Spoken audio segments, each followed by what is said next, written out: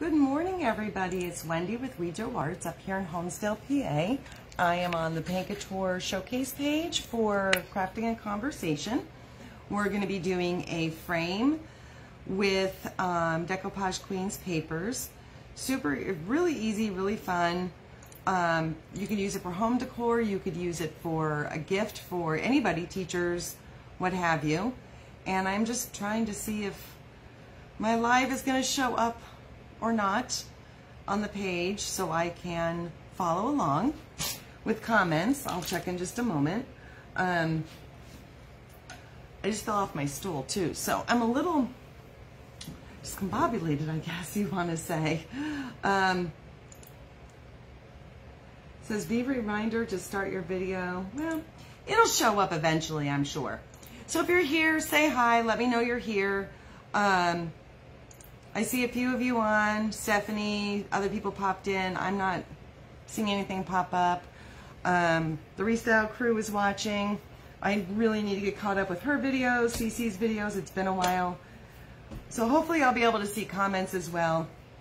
For some reason, it's not coming up on my laptop on the page. Oh, there we are. Okay, I found it. All right, let me make this a little bit bigger just so I can see comments because I do love them. Here we go. Hey, Chandra. Hi, Trish, Lori.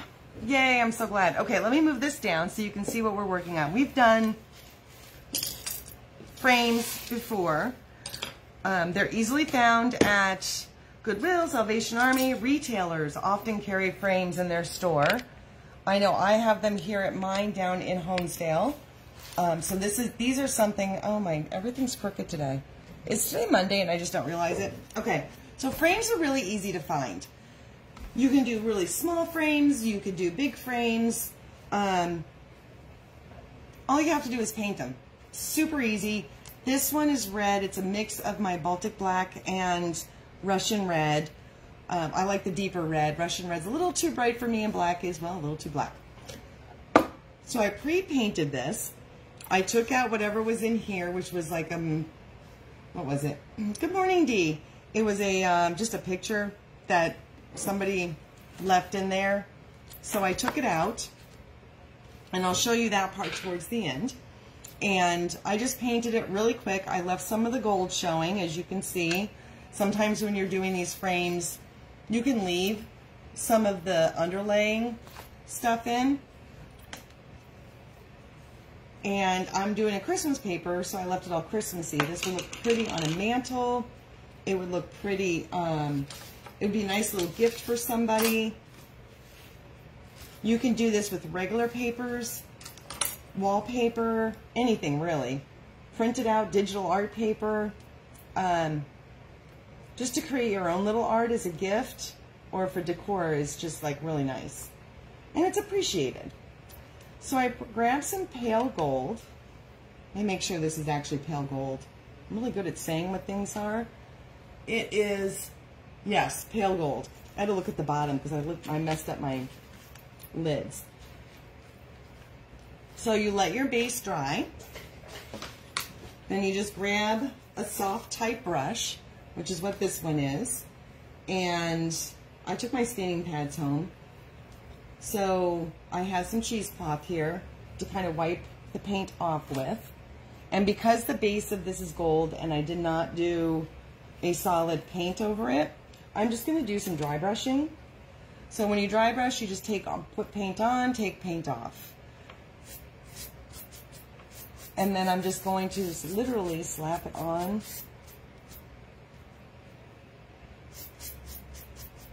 In random spots.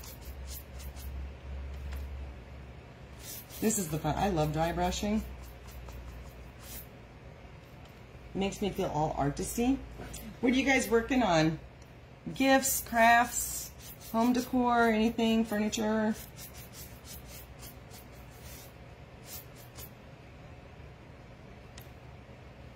You know, Dee, there's an option to bring people on camera here. I think we're going to have to do that one of these mornings. So if you guys have never met Dee, she's probably there panicking now going, nope, I'm out of here. This was material in here, so I am just going to dry brush right over that.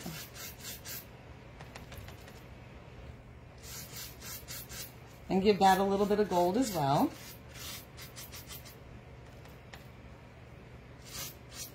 You can, like, these frames you can get for just a couple of bucks here and there. Estate sales have them all the time. They're really fun to work with. You can do so many different things with them. You can even just leave them.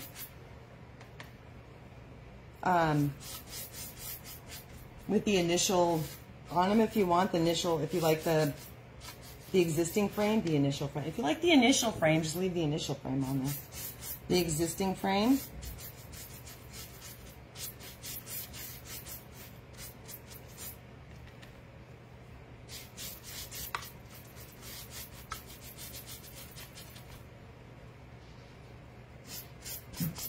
You know why I think I like dry brushing so much is because you can be as quick or as not as you want. Let me turn the camera just a little bit. I did my camera straight up and down. I guess it's called horizontal, vertical this morning. I don't know why. Oh my gosh, Laura, you, Chandra would love to join. Yes, she would. You crochet, Lori? How cool is that? My oldest crochets. I did learn how to do it when I was a kid. It was like basically a requirement, and I never was very good at it, so I kind of gave that up. Good morning, Ann. I hope all is well with you. Hopefully between the two of us, we've got our Facebooks figured out, so you're getting notices now.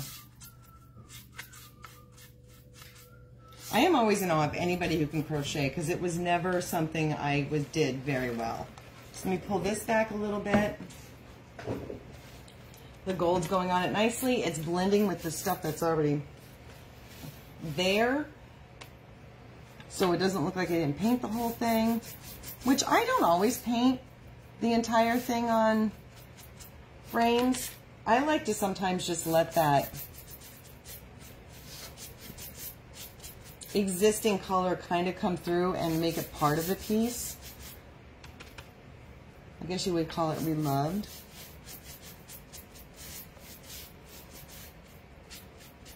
All right, so that part's done. That was super easy, painless. So I'm just going to move that out of the way. Try not to fall off my stool for a second time. You crochet too, Ian? No, it didn't get fixed. Darn it. Darn it. And Lori only knows one stitch. Well, that is one stitch more than what I know.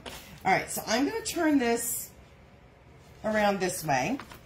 And I'm going to open up some Van Dyke glaze, which is the brown, which is, when you use brown, you get kind of like that vintage look, which is what I want for this piece. So I am going to get another little craft brush, and this one I'm just going to kind of dip in. And I'm going to do a form of dry brushing. I'm not taking as much off as I would, as I did with the gold. I want this more to sit kind of like in the crevices than anything else. That's where your dust would naturally settle. So that's where this is mainly going to go. And if you get a little too much on your brush, just kind of swipe it around. It's not going to hurt anything. It'll just give it another dimension.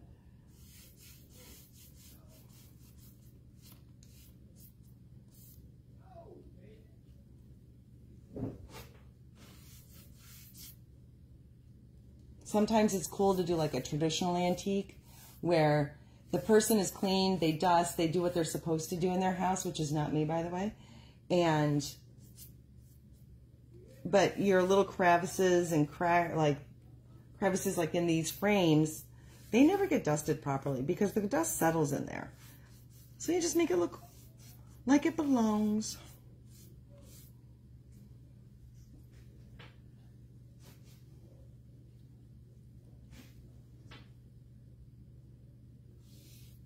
Trisha, I still have your thing here too, by the way. Your washboard. Just saying. It is safe and sound. I have a drop-in studio, and Trish was here to do a drop-in, and she organized a lot of my paints for me too, by the way, just saying.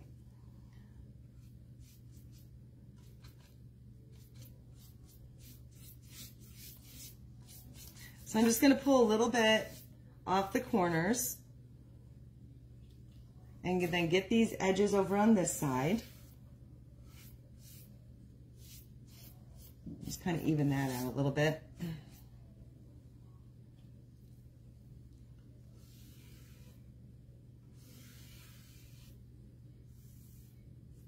If you don't have these crafting brushes on hand, you can pick them up at retailers. Many of them do carry smaller brushes, but if they don't, there's always, you know, the big box stores, Amazon. You can buy packs of them. That's where I get mine. I don't actually sell these type. I have another type that's more artistic, but these are perfect for this sort of type of thing. And I have this part is almost done. Oops. Sometimes you mess up. Like I said, if you mess up, you get a little bit too much on there, just kind of wipe it down. When it dries, it'll just give it another look. Now I'm going to get into here pretty good because that's what's going to frame the paper, which I'll show you in a couple minutes. And that's the traditional material. That was like a material-y type thing. So I really want that just a little bit darker, a little bit more antique-y. The red and the gold are still kind of coming through.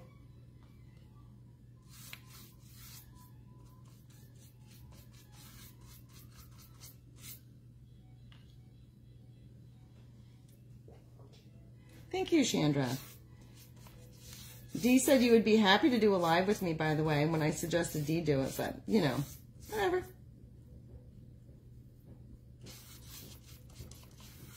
Either one of us, we just can't talk to each other because I'll be the one going, huh? What? Huh?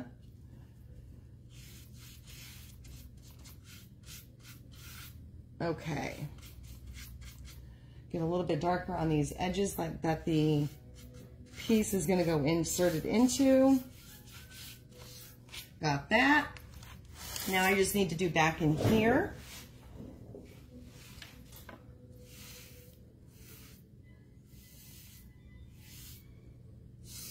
You guys can hear, but my neighbor back there is playing his music. It's classical today.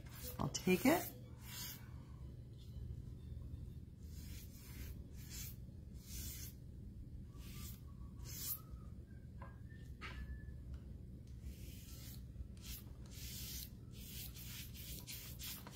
Make that just a little bit more antique-y. All right. So this is kind of antiqued out. I'll lift that up. It's shiny because it's wet. It will dry matte. And once I lifted it up, I found a couple peep sections that I just got to pull it out just a little bit.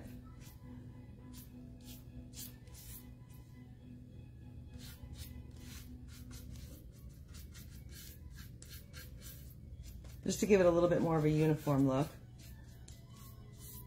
Okay, so now the fun part. I love working with decoupage paper. I happen to have the Decoupage Queen Christmas paper.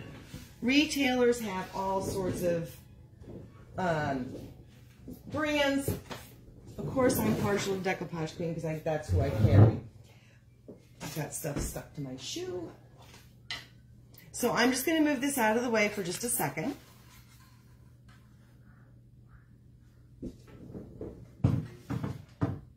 And we'll put that over there. Now, what I didn't tell you when I started this is that piece did not have an insert. So a lot of times we will look at these frames and go, we can't use that because there's no insert. Y'all, cardboard. Seriously, just cut the cardboard. Cardboard is your best friend when it comes to these type of projects. Once you're done, you can't see that it's cardboard. Upside down. Once you're done, you can't really see that it's cardboard. And it looks beautiful. So you get like, everybody has cardboard. We all have cardboard. So this is still just a little bit wet. So hopefully I'll be able to sand it off really quick. You paint the cardboard white, which is what I did. I used the Pearly White from Paint Couture. Then using their satin clear coat, I went ahead and layered the satin clear coat down first, put the paper on where I wanted it, and then I put another coat of satin over it. You can do the spray or the brush, you know, and go around your design, put that on, and then cover the white with other types of elements, stencils, whatever. I was keeping this one a little bit more simple. And then you just, if you do it the way I'm doing it now, I think this was like an old surf prep sanding thing that I had cut up. Sand off your edges so you get a nice clean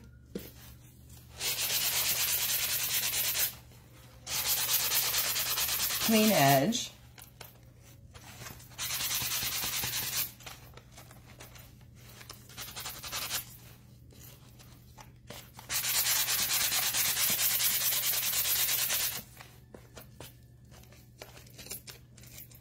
These can be done by kids, for gifts for grandmas and grandpas, for aunts, uncles. Like I said, you can use any type of medium. You can use wrapping paper. You can do this as regular wall art versus just a Christmas type of decor or gift. It's pretty universal. This would look really pretty on a chimney maybe. Okay, so we'll get rid of that. Cardboard. That's all it is. So we're going to take this piece very carefully, hopefully, because it is still a little wet. And that's the back. Hi. Okay, that's the back. So holding this, I'm going to put the cardboard in. I just sort of cut it based on the mirror side. Like there was not mirror, a piece of glass in there. It was actually ruined. But I put the glass down on the cardboard and I cut the cardboard. There's that.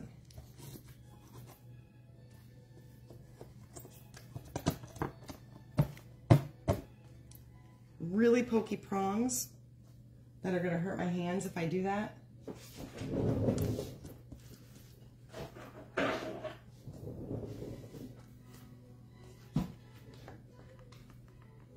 You can paint the back of it if you want to get a little, whoops, my prong just fell out.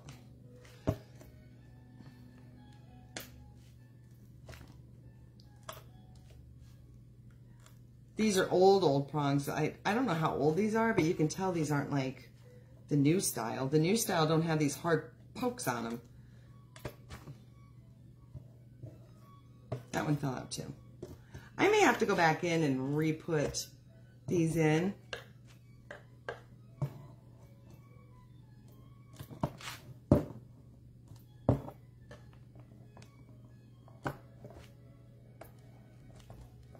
Because they're falling out.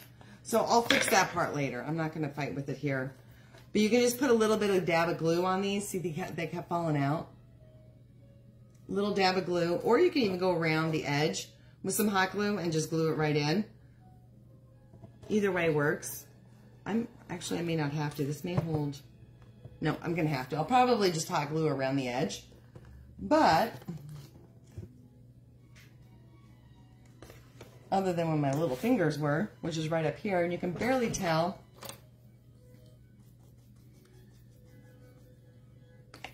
Because I had left the gold on there, but now you have this beautiful little piece of art that can go hang on a wall. It can hang on a, it can go on a mantle. It can go in a classroom, a preschool, high school, whatever, because it's just a little deer in a house. Super pretty, really easy to do. They make great gifts, home decor for yourself, for somebody else. Kids can do these. A little bit of paint, a little bit of glaze, and you have this really cute little wall hanging. And that would be session 3. And I'll go through and I'll actually glue that on because I don't want to tip it over though. I'll glue that on later since I messed the prongs up in the back. Because they're these weird little prongs. And you can get these frames everywhere, literally everywhere. You can check your little local retailer. I didn't mean little local retailer. I've had coffee this morning. I don't know if you guys can tell. You can check your retailers, see if they have frames. Goodwill, Salvation Army, pretty much anywhere. Even your attic, you probably have some old frames up in your attic, wondering what you can do with them. You can use the little thin frames, these big, more elaborate frames. Anything that can take paint can be upgraded and reloved over into something new as a great gift or home decor piece for this holiday season. So find your local retailer at paintcouture.com. If you don't have one and you need anybody, reach out. Wejo Arts, I'm tagged here. And you guys have a fantastic week. And I will see you all next Wednesday morning. And we'll have session 4 of gift giving home decor for the holidays. Thank you so much. Have a great afternoon. And let me know if you have any questions or need anything. Talk to you later. Bye.